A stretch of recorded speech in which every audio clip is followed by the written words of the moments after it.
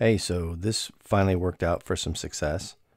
I was searching the internet to see if anyone had a list of icons, and one guy helped out by pointing out that all the icons exist in the installation file.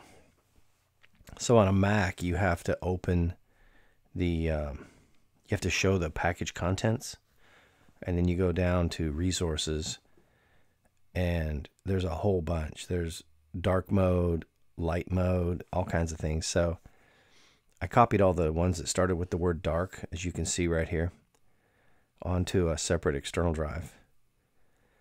And then all I got to do is go find them and like match. I'm looking for match.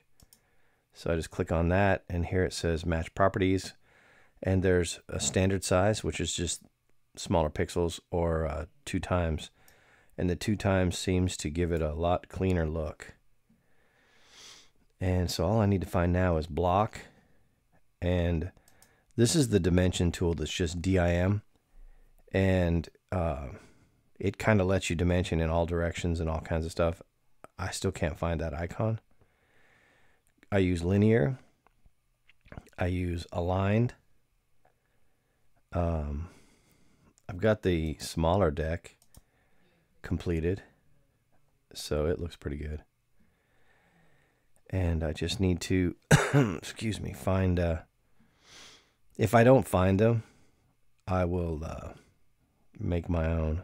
This saved me a lot of time, though. And that's it. So I'll be looking at the right icon with the name.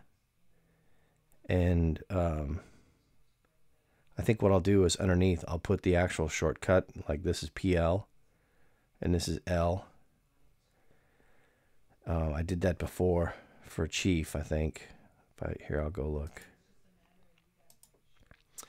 Yeah, so I did the actual keyboard command just so I see it all the time.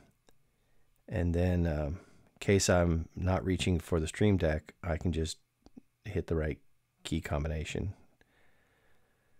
So I'm going to do that for AutoCAD. And once I get these all done, I will put them in a folder and share all of them on Dropbox for anybody who wants it. All right.